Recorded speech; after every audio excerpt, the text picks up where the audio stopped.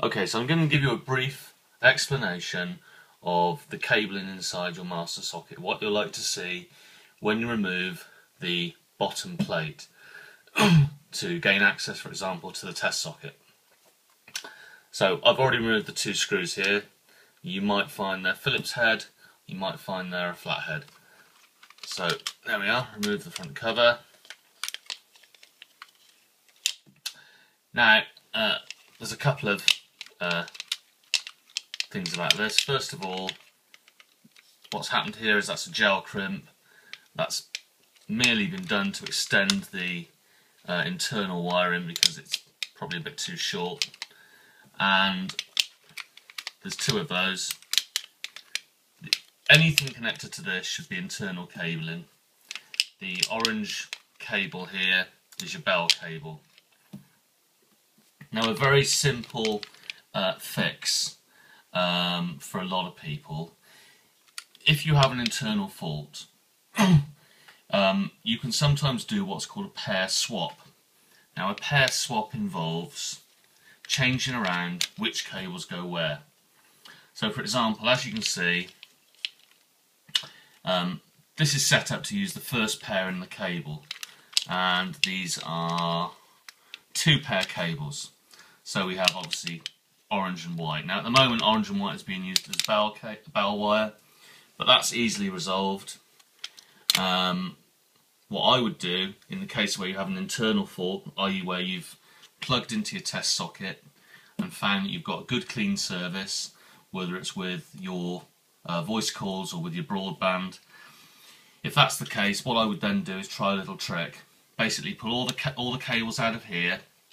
You need to know a little bit about the layout of your wiring, where each cable goes, and then I would swap the cables that they're on to the orange and white cables.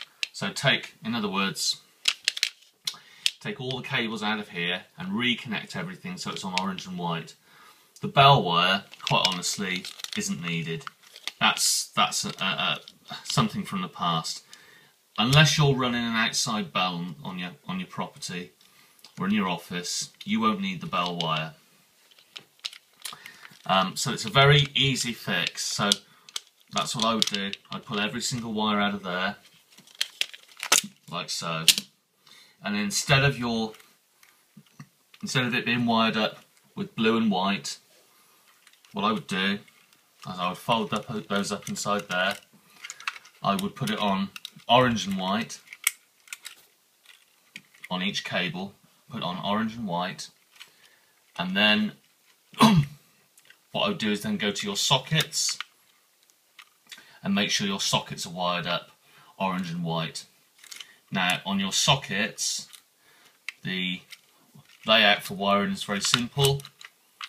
One cable goes on 2, the other cable goes on 5. On the master socket, on the front plate, again, one cable goes on 2, another cable goes on 5. And that's it. That's pretty much it. That's the easiest way to resolve an internal fault. It's a quick way, it's a free way, and usually it works. I do probably something around 15 out of my call-outs a month, probably about 15 are easily resolved with a pair swap. And it lasts 2 or 3 years, and then you go back again, and then you replace the cable. Now you could replace the cable if that's what you want to do, but like I say, it's an easy way to resolve your fault. If that doesn't work, if you do what I've just said, do a pair swap, and that doesn't work, then check your filters. Make sure your filters are working okay. If you haven't replaced your filters for a while, if they're 12 months or older, then replace those.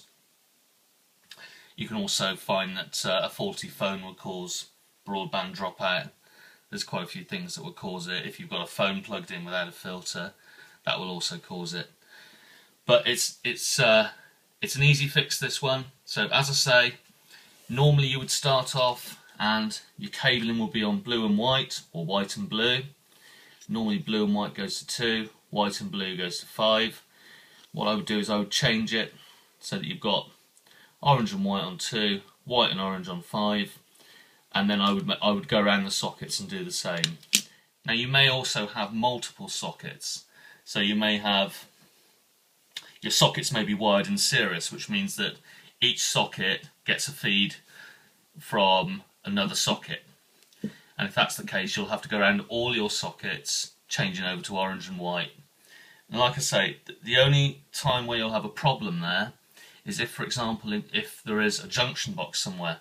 There may be a junction box in the attic. It may be that one of these cables here goes up to the attic to a junction box, and then it goes to to the sockets around the property.